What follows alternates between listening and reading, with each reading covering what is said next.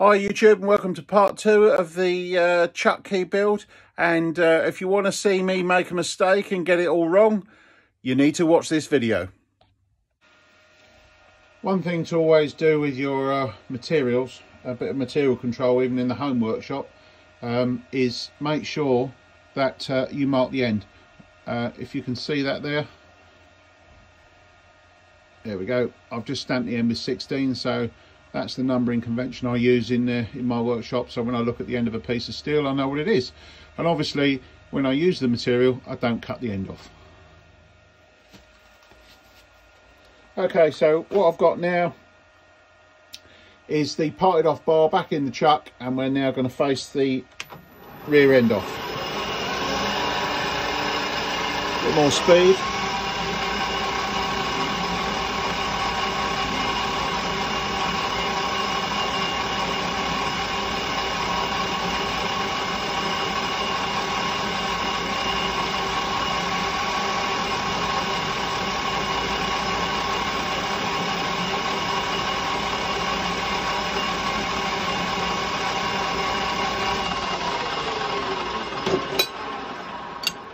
Quickly chamfer that back edge, so all about there. Run the machine in reverse and just knock the speed down a touch for the chamfering. There we go. See if I can get a little bit cleaner finish with a bit of oil on it, a bit of lubrication. Not quite, there we go.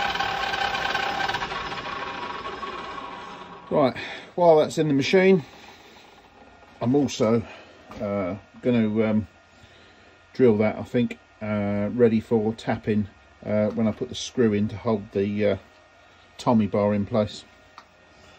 So we go back to our centre drill, again a number 3, same one we used at the beginning.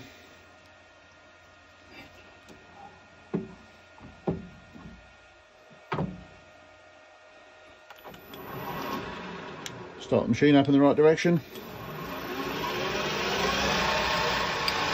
Lock the tailstock in place and then drill.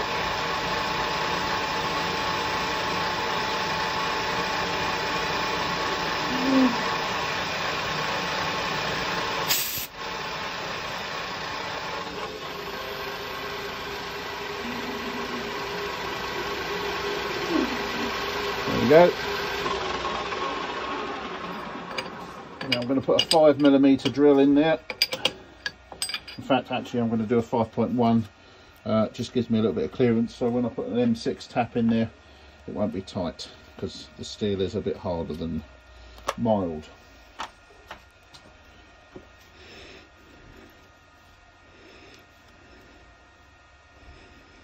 Didn't have to do the hole now, could have done it later, but being as I was in the machine, I'm in the place, I might as well do it now. It doesn't really matter.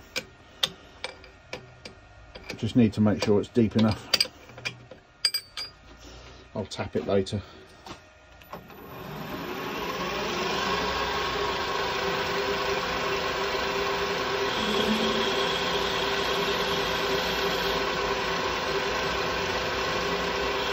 So in terms of where we are, just set the depth stop up and I'll push it in about 1/2 inch.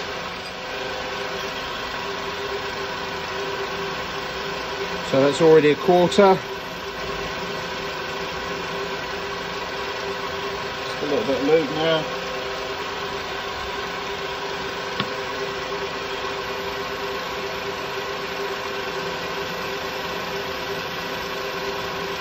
½ inch, there we go.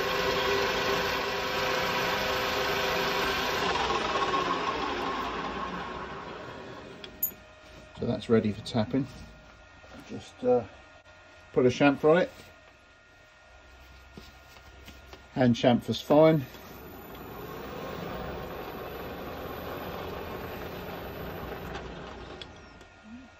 Perfect. Now that's ready for milling.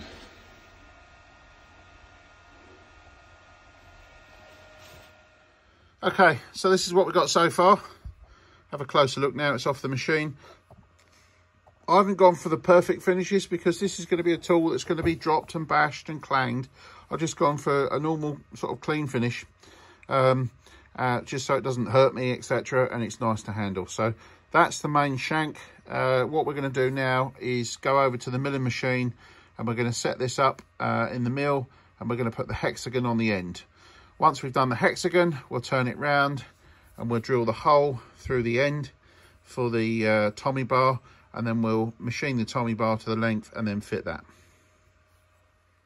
Okay, so how long do I need the Tommy bar? Well, the original length suits the other chuck, but in this case I feel that just a little bit more leverage might be required, so I'm just going to add an extra inch to the length of that Tommy bar. So again, nice and crudely mark it off. So I'm going to hacksaw that off there, face the end of the bar, and then that's ready to go in and be the Tommy bar. Okay, so Tommy bar, what I've done with that is off camera I've faced up and chamfered each end, and I've also put a little notch in the middle so that the screw that I'm going to put into the end of the tool will lock that centrally. All right, so that's done.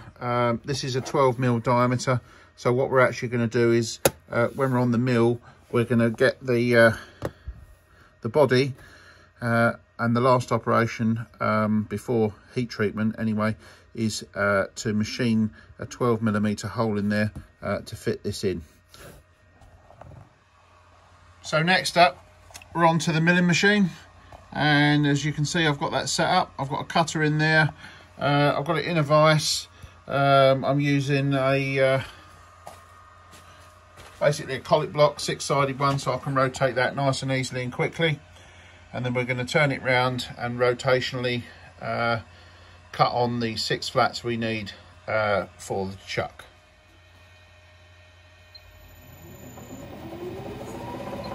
First job is to bring the cutter up, touch off, and then we'll take a small cut all the way round and then have a measure and see where we are.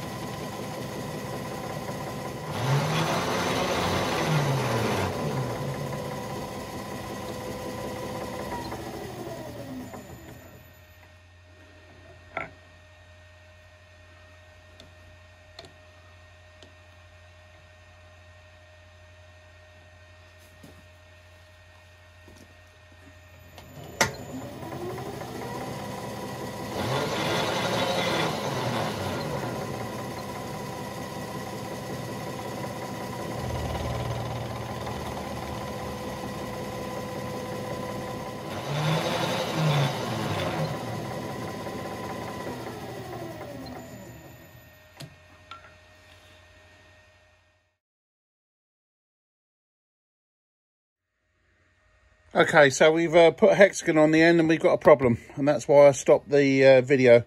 As you can see, if we look around there, you'll see that they're not even. So, and the reason for it is the cheap-ass collet block I'm using, which is basically not centered. So what I'm going to have to do is remachine the collet block to get it centered, and then I'm going to have to cut the end off and shorten that and have another go. So not ideal, but this is what you get sometimes when you use cheap tooling.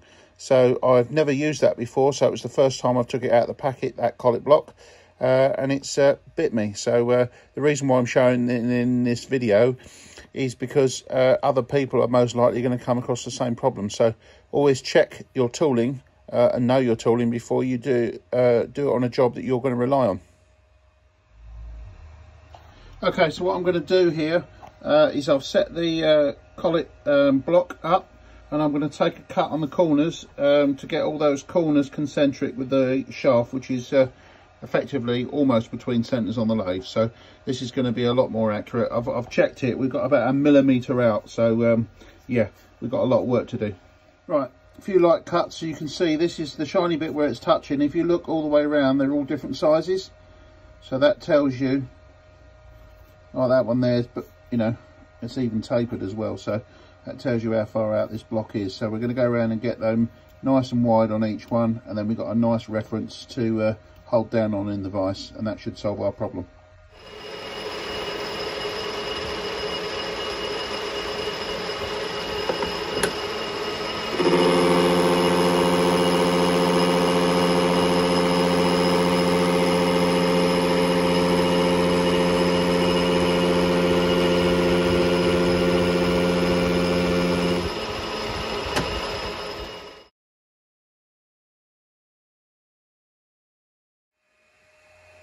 Okay, so that's been back in the mill now, and as you can see, our flats are nice and even. So the repair job on the collet block worked an absolute treat in the lathe. So there's a little trick for you. If you get a collet block and you want to you know, make sure it's absolutely spot on, you may need to set it up to do some machining. As it happens, obviously I had to do this one, but on the square one I got, I also had to machine that. But I had to do that in the milling machine rather than the lathe, because that was the flat faces rather than the corners. So yeah, this is a little quick and easy modification to do to these collet blocks to get them to cut nice. Okay, so there we go. That's machined all the way around, and when you get it right like that, you can see it leaves the corners on. It makes a nice little job of putting those hexagons on. So next operation now is to put a nice chamfer on the front edge, and then we're actually going to drill the hole in the back as well. Right, so we've got the main shaft back in the mill, and we're now going to drill the Tommy bar hole.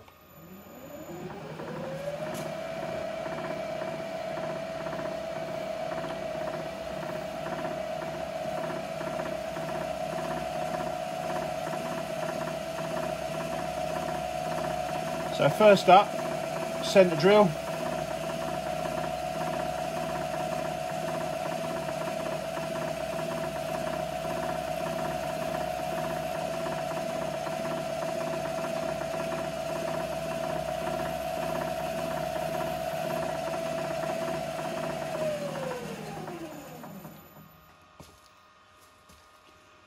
Now we need to change the drill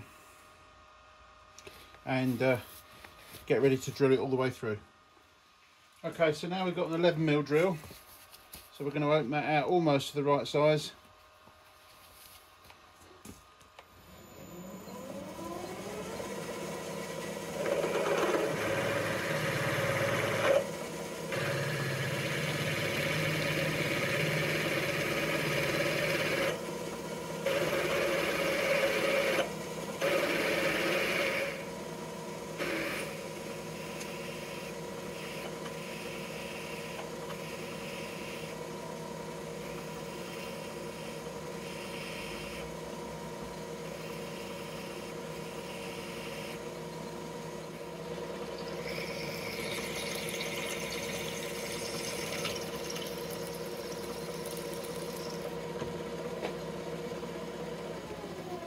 Okay, that's through with the 11.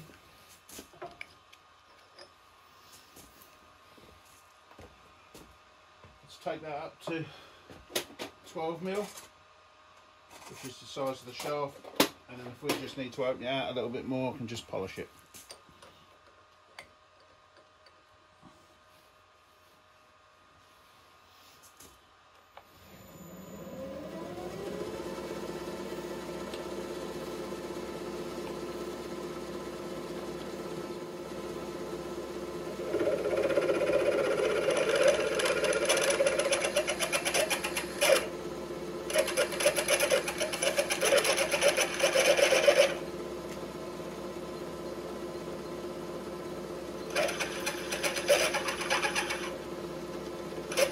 The reason why we double drill it is so that it doesn't drill the hole oversized.